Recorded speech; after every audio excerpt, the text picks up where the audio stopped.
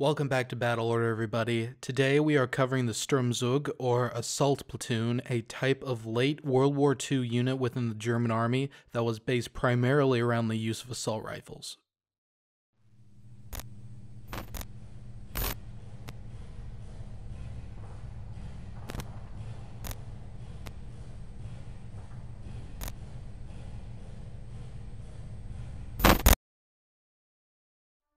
The Volks-Grenadier Division was a new type of infantry unit created in August 1944 in a last-ditch effort to mobilize Germany's manpower. Although meant to take advantage of Germany's most advanced small arms, the Volksgrenadiers were not necessarily elite troops and varied significantly in both training and equipment. The meat of the Volksgrenadier infantry was to be the Sturmzug, which would be primarily equipped with a new Sturmgewehr 44 assault rifle. The Sturmgewehr essentially formed our modern definition of the assault rifle, a select-fire shoulder weapon that chambers an intermediate cartridge, feeds from a detachable magazine, and can engage targets effectively at least 300 meters.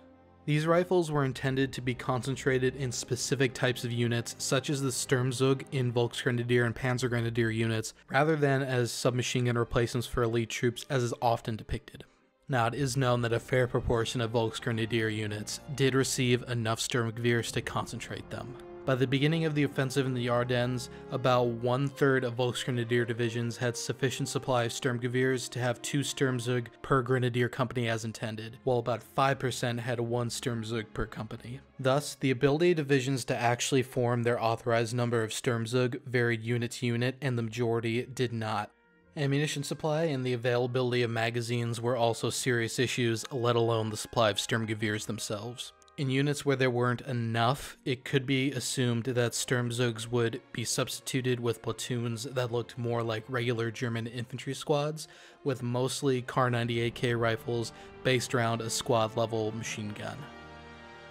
For the organization of the Sturmzug, we're going off the version of the Table of Organization KSTN 131V on the Grenadier Company from November 1944. This does not apply to the Sturmzug as they appeared in the Panzergrenadiers, who were prescribed to a doctrine different from regular infantry. Both of the tables of organization will be linked in the sources section of the video description. Each Sturmzug consisted of 4 elements, all under the command of 1 platoon leader. The platoon troop, 2 assault groups, and 1 fire group.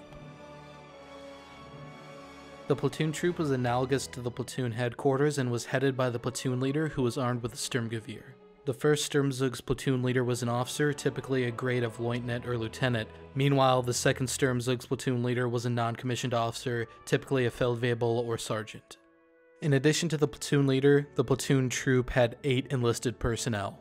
2 messengers armed with Sturmgewehrs, 3 rifle grenadiers in the grenade troop armed with Kar-98K rifles and cup-style rifle grenade launchers, 1 stretcher bearer armed with a pistol, commonly a Walther P38 or Luger P08, the driver of the platoon's wagon drawn by 2 light draft horses, and the herder for the platoon's 2 infantry carts drawn by 1 horse. The platoon had 1 MG34 or MG42 machine gun in its weapon reserve. This machine gun would generally only be used in the defense, where it would be issued to the fire group, which would use 2 of its ammo bearers to man it in a static position. Meanwhile, the platoon's 2 assault groups were its maneuver elements, and each consisted of 8 enlisted personnel, all armed with Sturmgewehr 44s. Each group was commanded by a squad leader, ideally a Unteroffizier, which was roughly equivalent to a corporal and the lowest NCO rank. In reality, often men of lower rank would have filled this billet, such as Obergefreiters, who were roughly equivalent to British Lance Corporals. 1 man would act as deputy squad leader. This was a junior enlisted billet and was considered to be one of the riflemen. The remaining 6 men were riflemen and would be tasked with using their rifles both at medium ranges in semi-auto and during close combat with controlled bursts. Each man would have ideally been allotted 2 magazine pouches, each holding 3 magazines. The magazines notionally held 30 rounds, but were typically downloaded to 25 or 28 rounds to preserve the spring and reduce malfunctions. Thus, the standard ammo load would be 150 to 168 rounds, compared to the 60-round standard combat load for soldiers with Kar-98K rifles. In addition, as with regular infantry, it could be expected that 1 to 2 stick grenades would be issued to each man as well. Meanwhile, the fire group acted as the platoon's base of fire and also consisted of 8 enlisted personnel. Both the squad leader and deputy squad leader were armed with Sturmgewehren. The squad was structured so that the 2 leaders could each control one of the squad's 2 belt-fed machine guns. The teams could be split at the platoon leader's discretion or kept together and led simultaneously by the squad leader. The fire group was based around 2 machine gunners, each armed with an MG42 or MG34 machine gun and a pistol. The machine gunners were assisted by 1 assistant machine gunner and 1 ammo bearer each, all armed with Sturmgewehren. As previously stated, in the defense, 2 of the ammo bearers could be used to create a 3rd machine gun team with the platoon's reserve machine gun. This meant that the Sturmzug had the same number of machine guns in total as the regular infantry platoon, although allocated differently. In the march order, the platoon was organized as follows.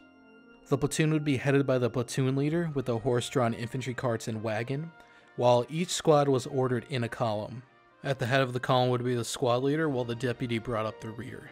For the assault groups, the riflemen would be lined up in between the squad leader and the assistant. For the fire group, 1 machine gun team would be headed by the machine gunner, followed by his 2 assistants, followed then by the 2nd machine gun team, ordered in the same manner. Meanwhile, at the rear of the march would be the platoon troop. The Sturmzug employed fire and maneuver at the platoon level and always did so as one entity. The documents for the organization, tactical use, and training of the Sturmzugs of a Grenadier company describes the attack as the following. The fire group was to position itself to best support the assault group and so that the connection between them was not lost. The groups were expected to support each other at all times, even if the platoon leader was not able to communicate. The fire group could combine the firepower of its 2 machine guns on the most dangerous targets. The teams were expected to change positions frequently as the attack progressed. 1 or both of the assault groups could be used in the attack. If an assault group was not acting as a rear or flank guard or as a reserve unit for a follow-on attack, the squads could be used to carry out a pincer attack. Its riflemen were to carry out simultaneous automatic fire at close ranges and on the move to overwhelm the enemy. Meanwhile, in the defense, the assault group could act as a counterattacking force under the cover of the fire group. The grenade troop would generally follow the assault groups to support the assault or remain with the fire group and provide longer range support. They were to be employed against enemy positions where indirect fire was required, when positions could not be engaged by the assault or fire groups. In theory, the lack of an integral, dedicated machine gun was partially mitigated by the new automatic firepower of the Sturmgewehr and allowed them to be more mobile. By contrast, if a regular German squad lost its machine gun, that squad essentially became useless.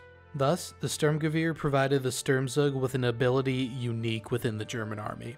However, the majority of Volks-Grenadier units were not able to be equipped in this way by the end of the war, and it most likely would not have made an appreciable difference even if they had. Thanks for watching, everybody, and thank you to our Patreon contributor. If you are interested in supporting our content and want to get credit in our videos, among other things, you can become a patron on Patreon. Link for that is in the description. Thanks again, and see you all in the next one.